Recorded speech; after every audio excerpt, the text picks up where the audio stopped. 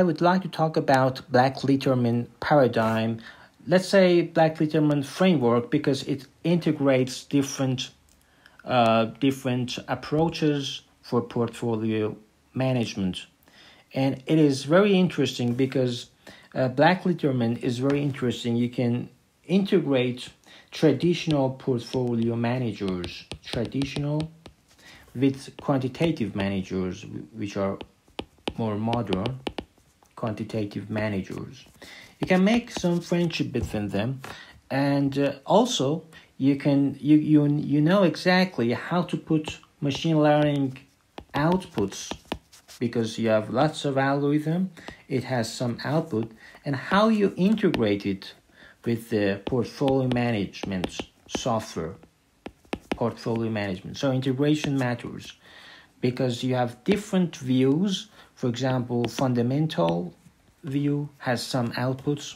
Technical analysis has a different signal, has a different view, and fundamental, technical, quantitative. So all of them could be integrated in a single framework, and that's why that is the beauty and the beauty of abstraction of Black-Litterman. So the classical Markowitz assumption is based that rational investors choose among risky assets purely on the basis of expected return and risk, with risk measured as variance. Investors exhibit quadratic utility, in which case they ignore non-normality in the data. So I just review some basic things. As you know, this is security market line. Expected return of any security is equal to, this is our risk-free return, and this is the market risk premium. So when beta is 1, the beta is equal to beta of the market, then so here it relates the slope of this curve of this line, and so it is very intuitive.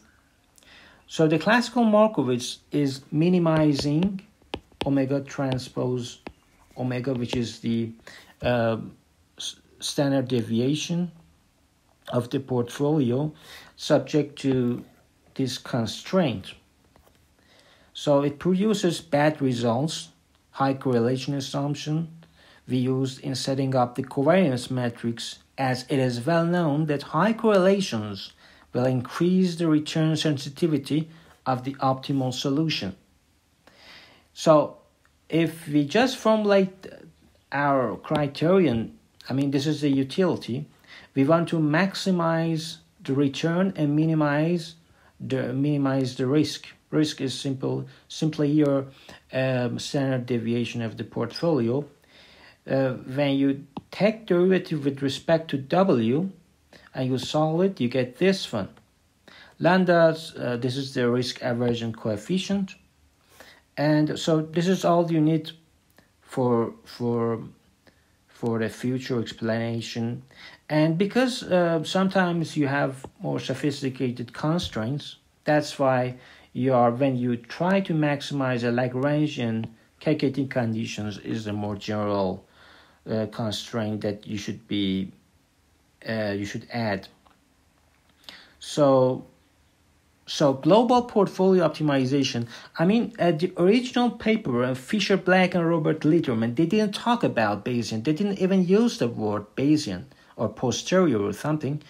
But later people wrote different articles and explained that it is exactly Bayesian analysis, nothing new.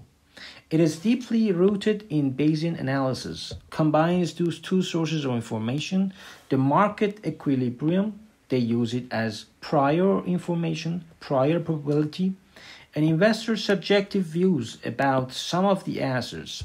So the posterior is very different from the prior because you add some extra data. So information other than sample covariance, sample historical data is useful. The non-sample data would be either fundamental, technical, I add quantitative, machine learning, anything. So there is an integration. So it's a Black-Litterman. So it's an integration framework. You have different signals, And if you're an active manager, of course, you should pay more to active managers rather than traditional passive managers. Active managers believe that, for example, Pepsi-Cola is overvalued, and Coca-Cola is undervalued. So market is not efficient. You can use it because the psychology of the of people who are traders are different. That's why you can use these inefficiencies of the market. So if you are an active portfolio managers, this is a really good framework.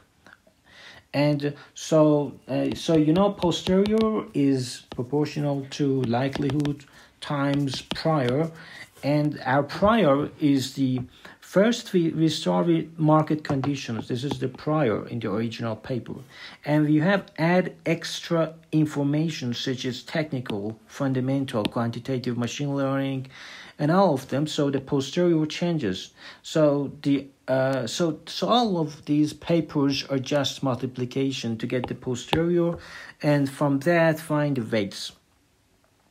So they use this simple example in the original paper in 1992.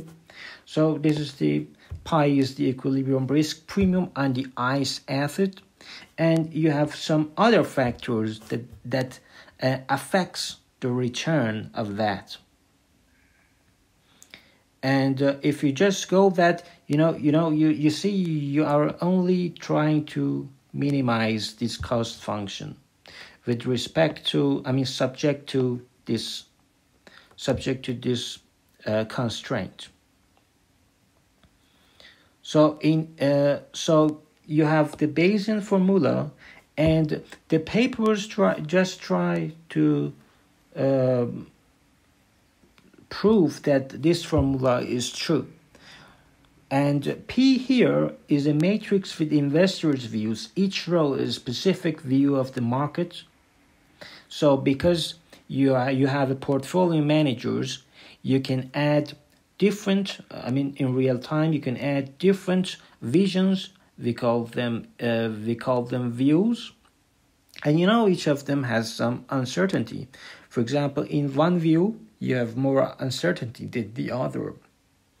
In one view, you have more, you're more sure that your, for example, statistical arbitrage is going to do better because of your historical data. And so you have different levels of uncertainty. And finally, you just add, you have just a new covariance matrix, and I showed you how to prove that this one. This is very easy. You use it everywhere. But this one now is changed because you have a prior and you have some data, so the posterior changes, and so your covariance matrix is changed.